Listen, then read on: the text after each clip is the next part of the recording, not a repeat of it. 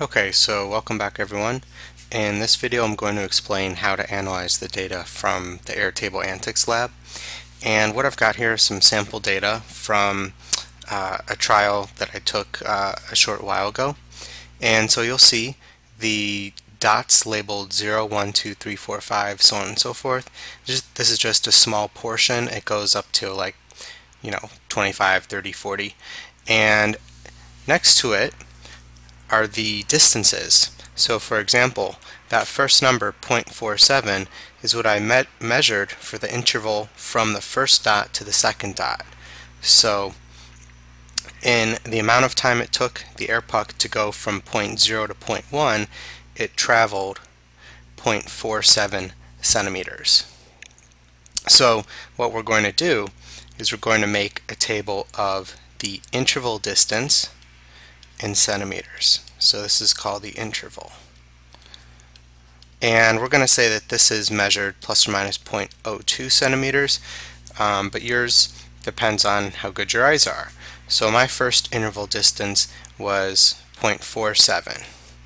And then you can see that I measured a couple others, and I had 0.55 was the distance between points 1 and 2, and then 0.77, and then 0.85 and 0.94, and so on and so forth.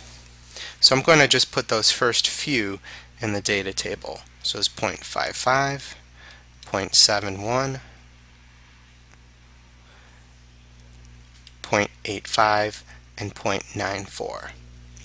Okay, so the next thing that we're going to do is, well, this is how far the air puck went in one short period of time, but we also want to keep track of the so-called total distance. Okay, so this is going to be d total in centimeters, and this is going to have the same uncertainty, plus or minus 0.02. Okay, so after the first interval, well, it's got a total distance of 0.47, right? In the next interval, it's 0.55 plus 0.47, so I think that's 1.02. Likewise, the next one will be 1.73. The next one will be, I think, 2.58, check my math, and then the last one will be 3.52.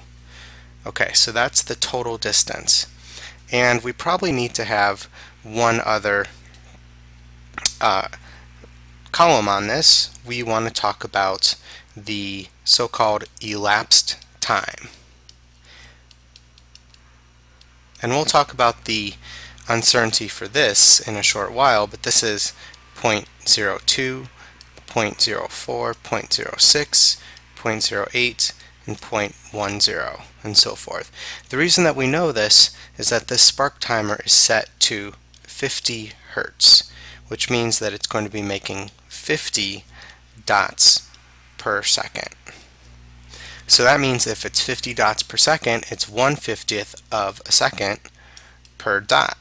So the time it takes to go from 0.4 to 0.5 is 0.02 seconds.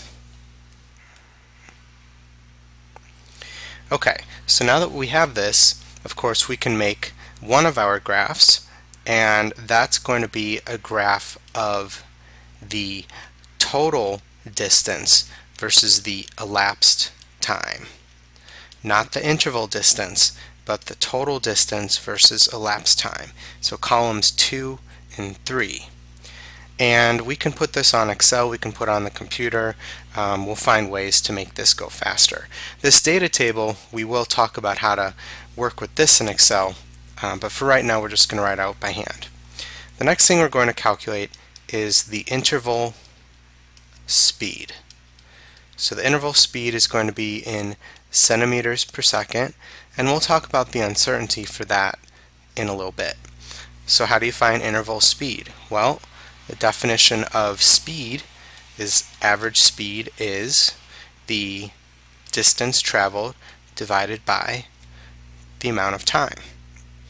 Okay, so for the first one, we're going to do 0.47 divided by 0.02, and that's going to give us 23.5. However, because of sig figs, we're probably going to round that. Okay, so I'll write it out. It's actually 23.5, but 0.47 only has 2 sig figs in it, so I'm going to round that to 24. Okay. Now, we have to be very careful. I really made a mistake. I should have taken this distance. That's truly what my interval distance is. So disregard what I did. Because a common mistake that people will do for the next one is to take the total distance, 1.02, and divide by 0.04. So 1.02 divided by 0.04 is like 25.5. But that's not correct. As a matter of fact, what we want to do is we want to take the next interval, so 0.55, and we want to divide that by the next interval of time. And the next interval of time is not 0.04, it's the amount of time that passed between 0.02 and 0.04. So it's dividing by 0.02. We're going to be talking about this in class, but we're always going to be dividing by the same thing. And again, it comes out to be 27.5, so we have to round that. 27.5 rounds to 28. Okay, for the next one, it's not 1.73 over 0.06, it's 0.71 divided by 0.02. And again, that rounds to 36. 0.85 divided by 0.02 is 43, and 0.94 divided by 0.02 is 47. Okay, so once again, I want to reiterate that when we're finding the interval speed,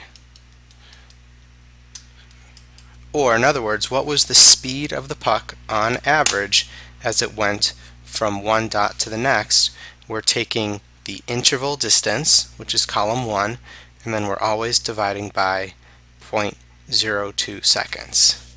Okay? So it's very important that we do this. This will allow us to make a second graph, and the second graph will have elapsed time on the x-axis, and then this will have interval speed, so v interval, in centimeters per second on the y-axis. Okay, so the next thing that we're going to do is find the change in speed, which is also centimeters per second. And the first one is undefined. We don't write that. But then after that, it's going to be the current minus the previous. So this one would be 4. The next one would be 8, and then 7, and then 4 again. And it would keep on going. And that's all we would do with that. And then the final column is where we're going to calculate the acceleration. And that's going to be in centimeters per second squared. And again, we'll talk about uncertainty for that in a moment. So to find the acceleration, we know that we have to do a change in speed divided by how much time occurs.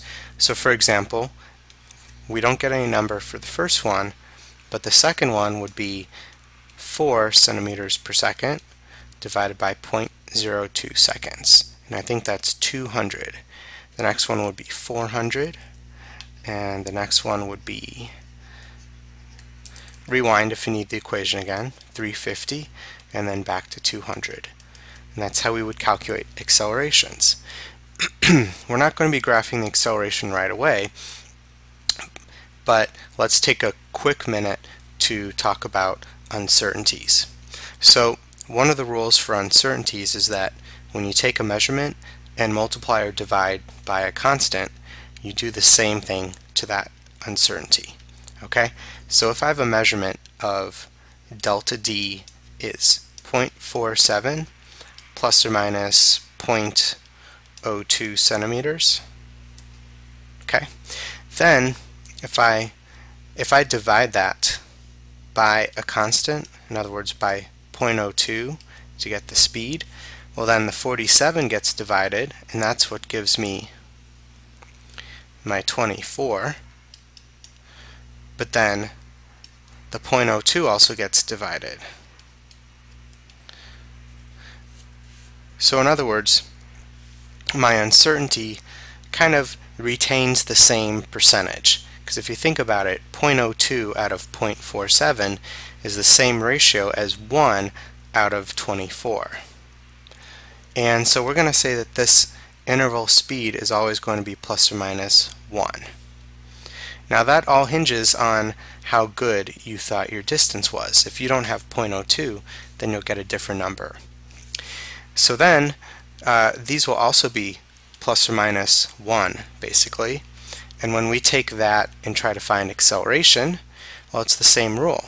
If I have 200, if I have 4 plus or minus 1, I'm dividing that by 0.02, it's going to give me 200 plus or minus 50. So one thing that we notice is that the amount of uncertainty kind of skyrockets, but the percentage seems to stay kind of constant. And we'll be talking more about this in class, in particular how to put this into Excel.